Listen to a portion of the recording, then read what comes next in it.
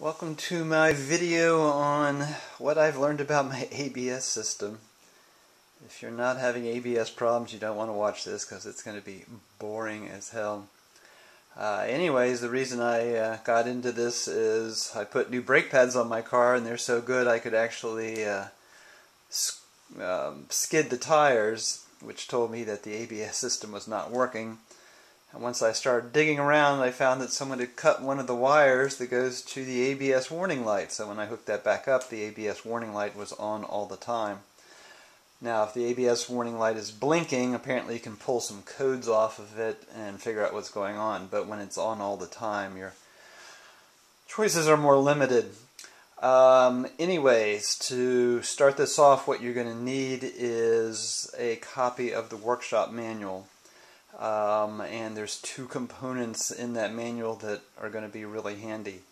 At the back of the manual is the section that has all the schematics of the electrical systems. And on page 447 is this, which is the schematic for the ABS system.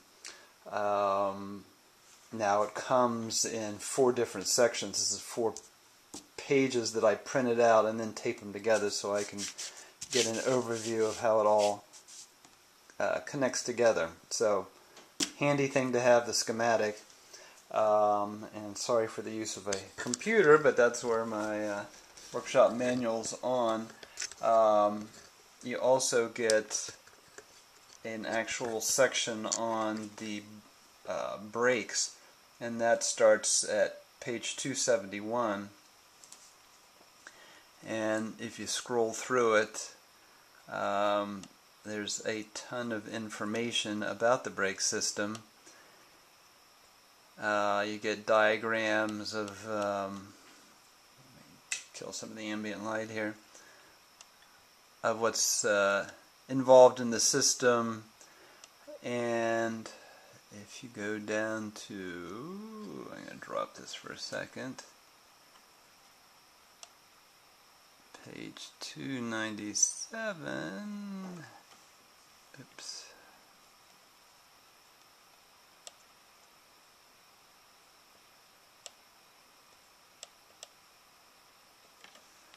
Okay.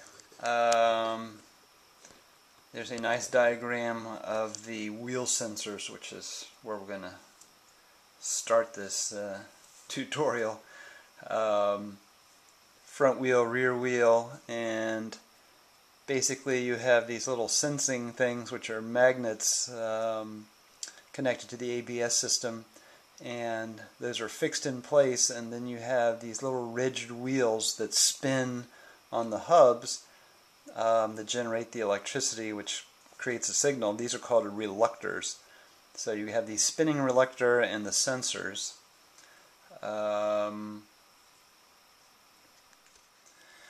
Now, in the workshop manual, in the brake section, they go through the various ABS warning light problems. If you have a blinking warning light, you can pull a error code off and try and track that down.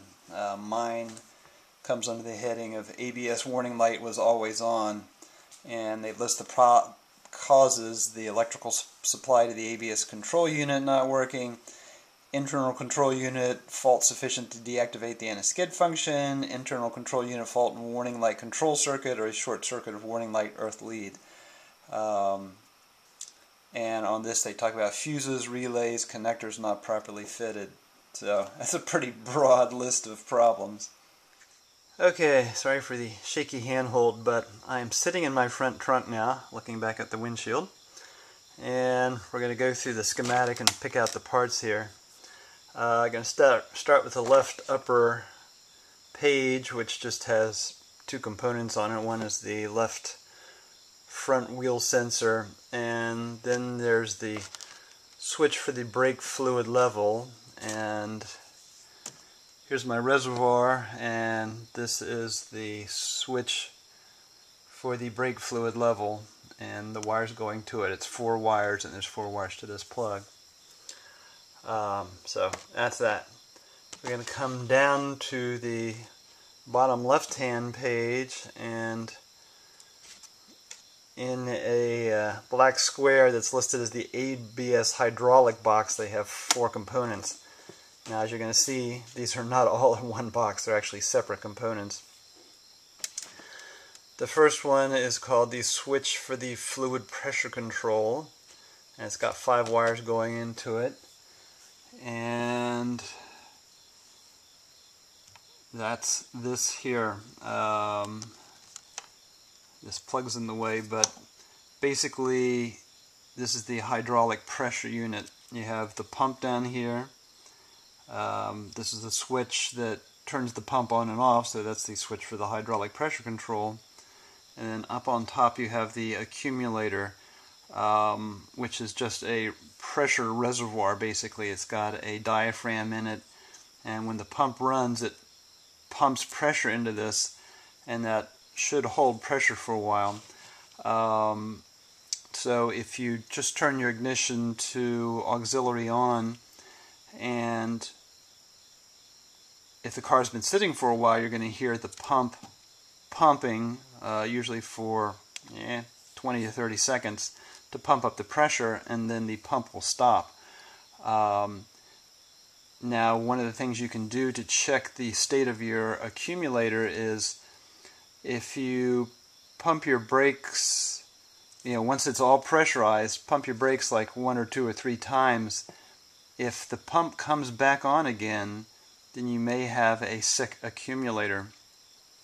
You should have to pump the brakes like 5 or 6 times at least before the pump comes back on again.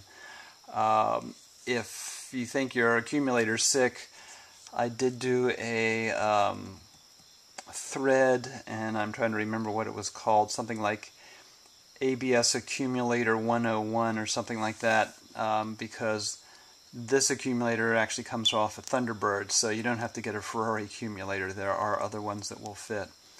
Okay, so we had the switch for the fluid pressure control, and next is the fluid pump, which again is a big ass pump. It's got 2 wires going to it, and that corresponds to the 2 wires going in here. Next are the wiring for the actual valves that open and close to give you the ABS effect. And there are 2, 4, 6, 7 wires on that plug, and that plug is down here. You probably can't see it for shit. But below the reservoir here is a big plug, and you can see the little wire thing for holding it together. So that's the connector for the wires for the actual valves. Although the plug's going into it, at the bottom there's actually wires coming out, and the whole bundle of wires goes back and behind this unit and then goes in the back side. Just as an aside, well, just a tour of the unit. We have this is the clutch master cylinder.